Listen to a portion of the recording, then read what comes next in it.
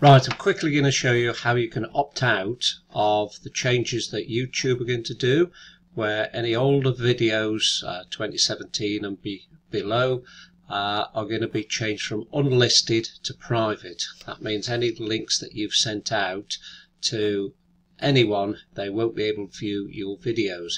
There is an opt-out link, it's there, I'll put that below this video. And all you need to do is just click on that link. It takes you through to this page here, and you need to put your channel ID in. And your channel ID, if you go to your dashboard, it's that section there at the end. It's only that section you need to copy and then paste that in to here. Click I would like to opt out and click submit. If you've got more than one channel, then you need to go to your YouTube when you're logged in and switch account. Click into another account, and then you'll see the warning comes up here.